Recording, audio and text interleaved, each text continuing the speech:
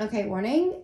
This is full spoilers for Vampire Knight. So if you're thinking of reading Vampire Knight and you haven't read Vampire Knight yet, and I know some of you are going to come out with your claws with Vampire Knight, if you've seen the anime, you know that it is pretty out there.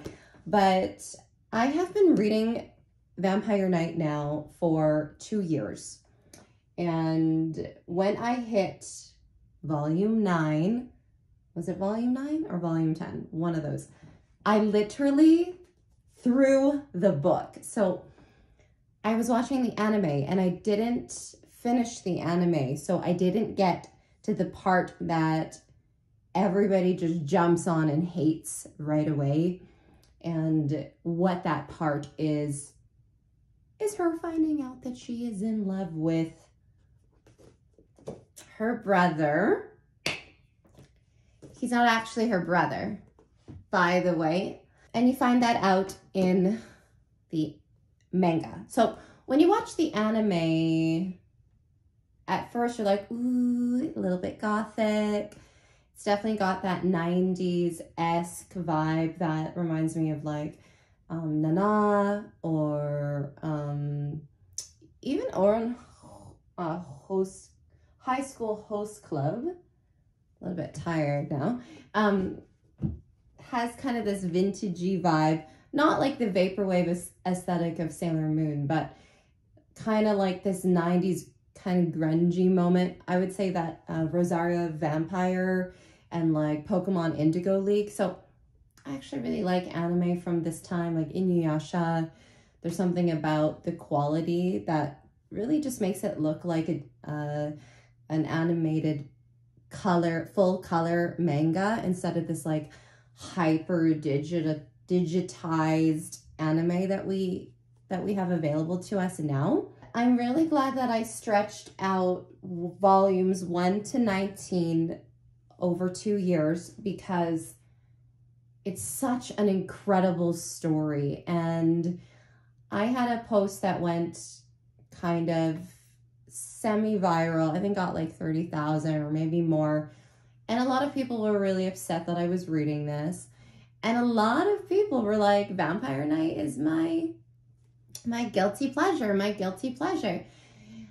But it's funny, people who are fans of Game of Thrones, they don't say that Game of Thrones is their guilty pleasure. They just look at the context of it and take it for what it is. And of course, there are some themes, and this video is for Vampire Knight fans. So I want to talk to you guys. This is why I made this video today. It's just a freestyle video to talk about the title of this manga and finally realizing why it's called Vampire Knight. I was just thinking like Vampire Knight because there's the night class, and because I stretched it out over 2 years, I wasn't like following these characters like, you know, volume to volume to volume to volume. I kind of reread volume 7, 8, 9, and 10 like over and over a few times, and then I just powered right through. And of course, there are times where you kind of speed through some things, and you're reading really late at night, and you're a little bit tired. I did not expect the ending at all. I have to say that I thought this manga was about her.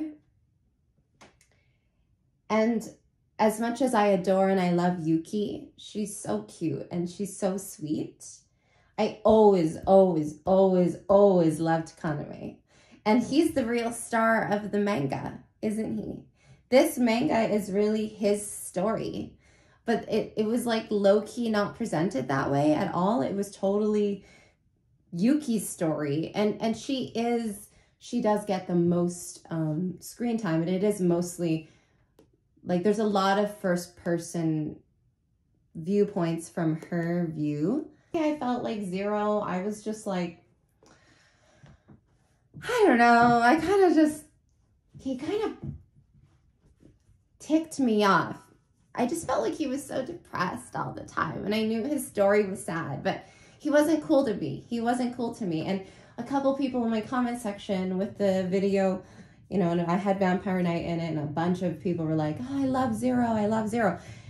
And the anime, I didn't really love Zero. But past volume 11, not even. It isn't until he, now this is so tragic, but it isn't until his brother passes. And then I felt as if after that point, even though he was still upset and still brooding and still kind of depressed and still very melancholic, and he's just melancholic the entire time, I just feel like he really came into his purpose at that time. And he came to terms with the reality that he was living in as a level E. And he became stronger and stronger. And I don't know, he just got like cooler, sexier or something. But even in the end, oh man, you get to volume. Did you guys go through this? Who has finished Vampire Night? 17, 18, now 19. I just felt like I was going through a roller coaster of emotions from 16, 17, 18. And I didn't really know where it was going. And I was really confused. And honestly, I felt this is my only tidbit of feedback that it's not even a thing. And I wouldn't change a single thing. Actually, I take that back. If we could have just squeezed in between 15 and 19, 4 more volumes, just 4. And I know that it's a lot of, that would be a lot of content, but if we could have had even just 2 years pass where she was hidden away for 2 years, and in that 2 years, just a little bit more content, because after she became or realized she was a pure-blood princess, I felt like there wasn't enough experiences between her and Kaname for me to like rebond with them. Although maybe if I reread from 1 to 19 all the way through, obviously there's many encounters between volumes 1 and 9 where she comes in close encounter with Kaname. So if I was reading it like consecutively book to book, then maybe I would have I just felt like I needed more of a bond between them, and maybe I do need to go back and read. And I will. This is one of those mangas, and this is why I'm making a video about this manga, that I am going to reread over and over and over and over and over again. And I don't care if anybody wants to poop on me about it. It is an incredible story, and I cried my eyes out. I'm not like full spoiling it, because just in case anybody's watching this that hasn't read Vampire Night or hasn't watched the anime, finally understood this title of this manga, and it's absolutely brilliant. I felt as if all of the characters got exactly the amount of time that they needed for me to be involved with them, although I felt like a little disconnected from Sarah Shirabuki. She just kind of like came up out of nowhere, and I'm wondering, is there more to her story? I feel like with this storyline and these characters, there could be branches and branches of stories off of all of the characters, and I would read them all. I was very touched by Yuki's ability to embrace herself as a pureblood, and I wasn't shocked when she elegantly realized herself and was able to act upon her powers and was able to utilize her powers to help throughout the entire series from 1 to 19. I really felt that I understood how she was feeling in this love triangle between her, Kaname, and Zero. And I have to say, and it kind of just like, it jumps out at you, but they're quite the throuple. They're totally a throuple. So, you know, I think somebody did say in the comment section, would you ship Kaname and Zero? And I thought about it and I was like, no, I don't think so. But now, no, I still don't. I think they're just really masked to me. They're both just really masked to me, but I think they both could be quite feminine as well. And that's what I do love about this manga is all of the characters are, I would say, quite femininely drawn. I love the long wispy hair that everyone has.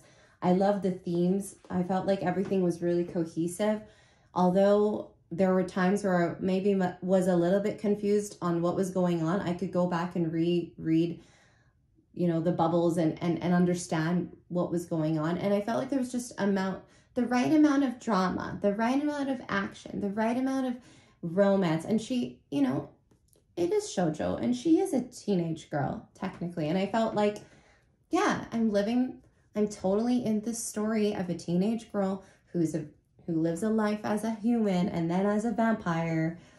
And there's a lot of vampire stuff out there. I mean, I watched all the Twilight movies. I read the books, and I think there's a really big popularity for vampire stuff out there. But this is the best piece of fiction I've read ever on vampires. And I watched Interview with the Vampire over and over and over and over and over. And they really do emphasize the heartbreak that vampires have in living forever. And purebloods live like, they can live eternally. Like regular vampires, you can definitely kill, but purebloods you can't. And so the weight that Kaname has been living with for having lived so long, and I just want to know more about him. So I haven't read Memories. Please don't spoil anything for Memories in the comment section because I'm very curious. I have read a little bit about it online, so I have a little bit of an idea of what's going to happen, but I do want to see how everything unfolds. And I was shocked at the end. I cried like a baby, but I do wish that there was just a little more. And I don't know what I'm going to get in Memories, but I will never sell this series. So if you're thinking of reading the series, I do rate it a 10 out of 10. If you like shoujo, if you like romance, and if you're not triggered by some taboo themes. And yeah, I was just reaching out to the online world to see where my vampire fans are at. Who are you? Are you Team Kaname? Are you Team Zero, and why? And are there any side characters that you wish you could learn a little bit more of? I actually was really taken to, what was her name again? She was earlier in Hyo Shizuka. I really came to like her. I felt like they gave her a lot of backstory in the anime and the manga. See, that's how I didn't feel about Shirabuki Sara. I wish that she got a little bit more backstory. And I think a little bit of backstory, I was going to say on the twins, but Wakaba, her best friend, I think that I would love a little bit more on her too. And if I may, because I am a Yuri fan, I feel like it would be going way too all over the place if there was like a little bit of romance between her and Yuki. However, I did delightfully enjoy the one scene where she tries to like scare her and she's like, aren't you scared of me? And she like kind of climbs on top of her. And I did enjoy that scene. And she's like, I'm not scared of you. And I thought that was really cute. And she kind of popped out of nowhere too for me. I didn't really realize how much I would be attached to her and like really enjoy seeing her when she came up. But I love her haircut and her like cute little face, her big eyes. I don't know. I think they mean to make Rima annoying-ish. I find her a little bit annoying, but I do like her character. And I think like little side stories between the little extra romances would be really lovely too. So I do know that there is a novel, but I don't know if it's been translated into English. I have to research that. I know there's an art book as well. So I am going to be, you know, clicking away and looking for all the Vampire Night things. If you know about all the Vampire Night things, please share with me in the comments below. And let's talk about Vampire Night. Thank you so much for watching, and I'll see you in another video.